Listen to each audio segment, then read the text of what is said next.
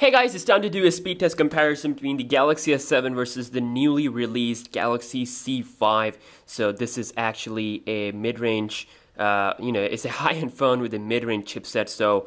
And of course we all know the Galaxy S7 still the flagship phone from Samsung. So let's first do the boot up here. And both phones are, of course, on Android 6.0.1 Marshmallow. Both phones have 4 gigs of RAM for multitasking. So it's the first speed test here, the C5. I'll be comparing the C7 also, so please stay tuned for that. You can see the Galaxy S7 booting up faster. That's something that you can expect because Qualcomm devices, they take a little bit more time to boot up compared to the Exynos phones, but also display wise, of course, 5.2-inch on both phones, but this is Quad HD, this is 1080p, so again the odds are in the favor of the C5. But let's see here. So everything is closed up in the background. We're just going to connect to the same Wi-Fi network on the Galaxy S7 here. Here it's already connected, and now it's done. So you can see I'm receiving notifications. Let's start off with the very low applications like phone dialer. You can see pretty fast on both phones. If we quickly take a look at the home button speed, that is very fast. Messaging, okay, it felt just a tad bit faster on the Galaxy S7. But again, these small differences you will surely not going to be noticing them in real life, when you're using. But again, this is a comparison. So calculator, you can see pretty equal stuff. You can check out Play Store. Okay, I don't know what happened there. It kind of crashed. So let's see here. Yeah, it crashed. So I think we're gonna be opening up something else. Clock. You can see the Galaxy S7 seems to be snappier. Let's move towards some applications. So first off, we got the Instagram. Here we go.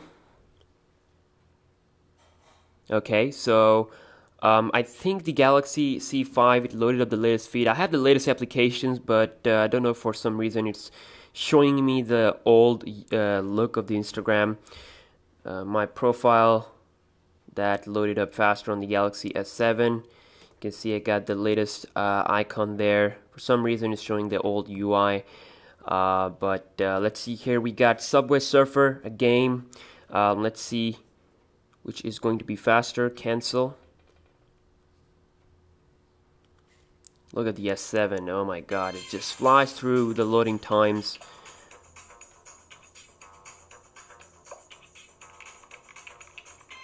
And then C5 taking some time. The price difference between these two phones is around like $120, at least where I live. So next we have IMDb.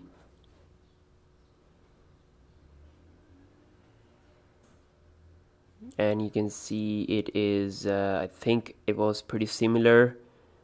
The Galaxy S7 loaded the trailer thumbnail a little bit later.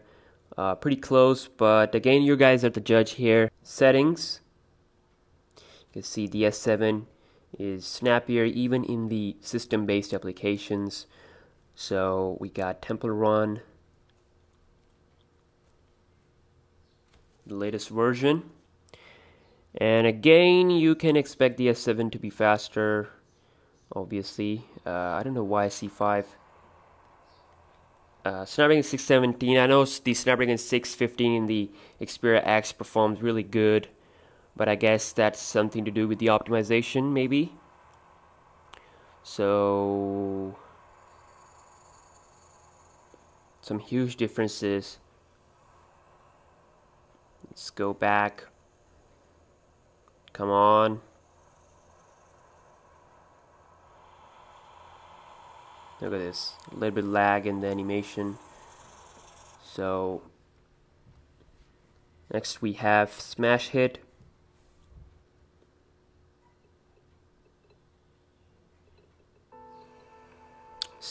Galaxy S7 faster. Lastly, we'll be opening up the camera.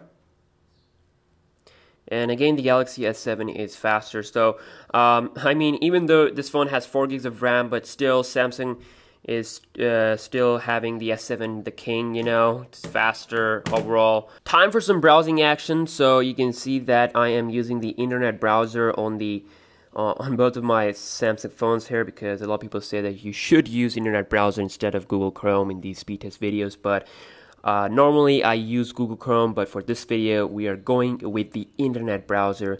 So first off, we'll be loading up this here, yahoo.com, and you can see Galaxy S7, first one to come to the website. And let's see here, it also finishes off first, so first clean win for the S7. But you can see scrolling is really smooth on both phones, and I can't zoom in. Of course, it's a mobile version, but let's move towards the another website, wwe.com. Okay, let's hit go at the same time. And the S7 again, first one to come to the website.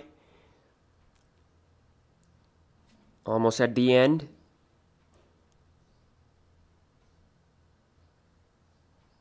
Of course, a big website, takes some time, but you can see it finished off. So, wow. Clean wins for the Galaxy S7, I gotta say. Let's load up one last website, even though the S7 is a clear winner. So, we'll be loading up GSM Arena tech website. And let's see here, it's gonna first, I think that was the Galaxy C5, but it was pretty close. So let's go back and do the multitasking test, the most interesting part of the video for me, I guess. Phone dialer, you can see no refresh on either phones. First, you know, we have some basic applications. You can see no problems. Calculator. Clock.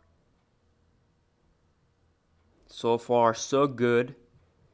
And now it's time for the Instagram, and you can see no refresh. Let's see here, Subway Surfer, and that got refreshed on the Galaxy C5. There we go. 4 gigs of RAM, come on.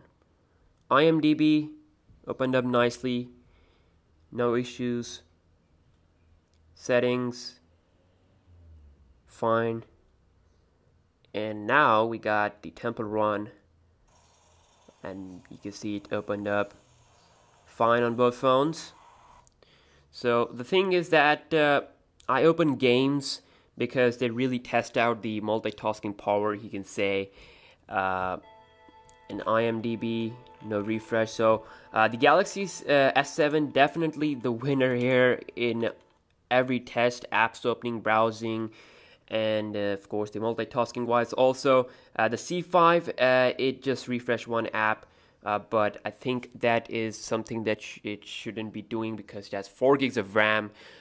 So let's do the fingerprint sensor test. So you can see Galaxy S7 is clearly faster in unlocking the phone. As I told you in my full review that the C5, it takes some time to unlock.